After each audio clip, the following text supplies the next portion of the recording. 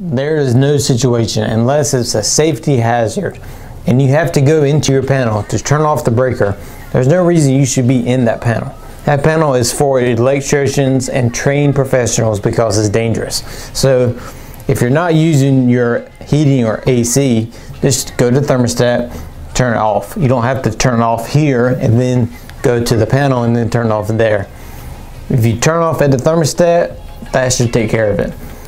If you're having a problem and it won't turn off at the thermostat and you have to go to the breaker, that is a problem. That needs to be checked out because you shouldn't be in that panel. Again, it's for professionals and it's for your safety not to be in that panel. Now, the panel is in your house, so if something were to happen and you had to kill power at the breaker for an emergency, it's there, you can do it.